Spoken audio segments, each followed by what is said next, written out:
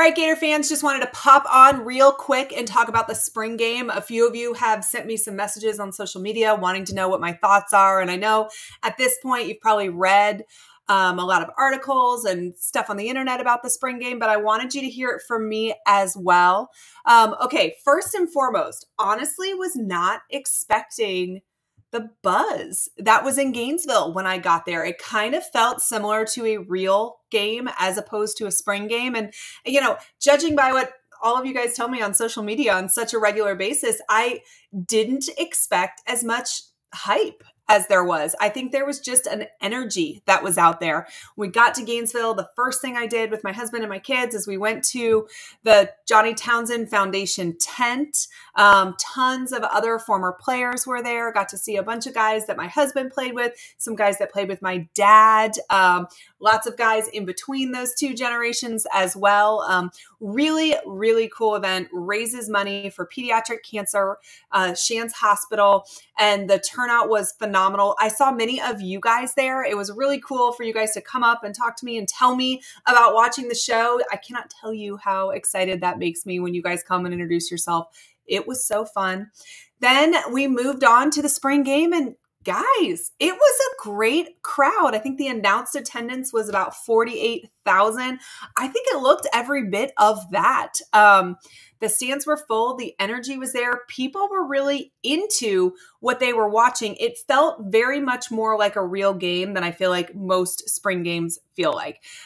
We've even had spring games in the past where coaches have stopped and had us redo a play, multiple times because it is a learning experience for these younger players. But that didn't happen on Saturday. Both teams were very much into it like it was a game. Both sides seemed incredibly hyped, incredibly competitive. I don't know if you guys could see, on TV, or maybe you saw if you were there in person, but players were getting pissed at calls, if plays weren't working, at each other. I saw some coaches really laying into players if mistakes were made. All of those things are huge positives for me. Both sides genuinely wanted to win and cared about the outcome, which is definitely not something we've seen in a spring game for a really long time. Both the teams did seem pretty even, as obviously evidenced by the score. And, talking about players that really stand out, Graham Mertz looked like he is very much in control of this offense. I thought he looked good. I thought it was neat. They gave him a couple opportunities to really air it out. DJ Lagway, y'all. This is a guy who should still be in high school, right? Getting ready to go to his prom at Willis High School. But here he is in Gainesville looking like a grown man. And when he took off, he can move. It was really exciting to kind of get a glimpse into the future there. But honestly, both quarterbacks looked really good. I personally was very impressed with Jaden Baugh. I know many of you were too. He is a beast. And honestly, I think it's going to be difficult to keep him off the field. He had 12 carries and 77 yards. ETN who? Florida has a running back stable. And I am excited to see what these guys put on the field because I was incredibly impressed. I think Florida's offense, as long as the offensive line takes the step forward that we are hoping that they will take, is really going to put up some points. Now, it was hard to fully judge where the offensive line is developmentally because the quarterbacks couldn't be touched. So, it's hard when it's not full game speed in that aspect to really know where the offensive line is developmentally. But all of the things I've heard out of practice are really positive. I think that we thought that was going to be a major position of need in the transfer portal. I don't believe that coaches feel that it is now. So barring injury, that's really great to hear because if Florida's offensive line is strong, the rest of the pieces that they have are very good. This offense could put up some points.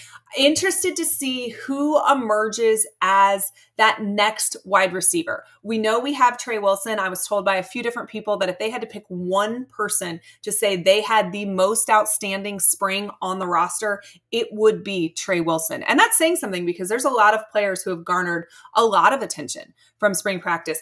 But we need to know who is the number 2 going to be? Who is the number 3 going to be? I do think there's a great chance Florida looks to the transfer portal in the spring, looking for a couple wide receivers potentially, but we'll keep our eye on that. But I think that would help this offense in completing that step forward. And the defense looked like it has improved as well. I think that Manny Nunnery had that interception against Lagway. He knew exactly where the ball was going to be. And then Sharif Dennison had one against Mertz.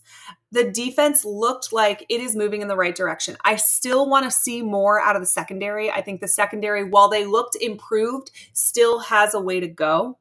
I thought tackling looked better. I thought just the overall intensity that our defense brought seemed improved. Again, they're playing their own teammates, so it's kind of hard to judge, but everybody seemed so much more into this game than I would have expected. And that means that they probably bring that intensity level to practice every day, which means when we kick off in August, that's the kind of intensity they will bring to the field then too. How you practice is how you play. And I think that's one of the things that has been kind of a question mark in the Napier era. I have heard so many people go to practice and say like, yeah, I mean, it was good. It was good practice, but not a whole lot about the intensity of the practice. We are seeing some serious intensity now, and that should make Gator fans optimistic. Florida has an incredibly difficult schedule, right? There is a load of time left. We've got all summer to develop, but what I've seen so far is positive. And then, after the game, Florida Victorious had a really cool event. If you were a member of Florida Victorious or you made a donation on the spot, you could go on the field. The entire team stayed afterwards. The line was insane. It went down the stairs right by where my seats were. So I watched all of the hundreds and hundreds of people file onto the field. Florida Victorious told me about 1,400 people stayed afterwards to get autographs. I know that they raised a ton of money. They had a really neat thing going on where they had an anonymous donor willing to match up to $500,000 of donations raised. Florida Victorious hasn't given anybody that official number yet, but hopefully they got as close as possible, right, to that $500,000, because then they'd have that match of $500,000 as well. Raising $1 million for the spring game would be incredible. I really think Florida Victorious has Florida headed in the right direction too, which whether you love or hate NIL, it's where we are in this moment.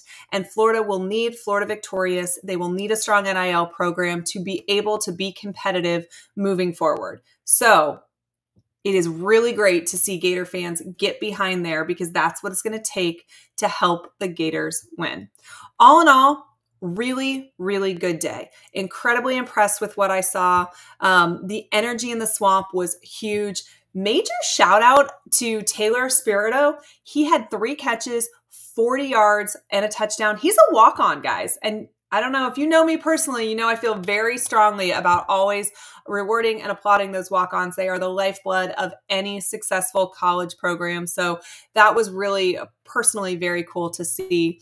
Whole day, really good. We headed out to the baseball game afterwards where the Gators couldn't pull out a win, but there was a rally going on there for a little while. Really fun atmosphere in Gainesville this past weekend.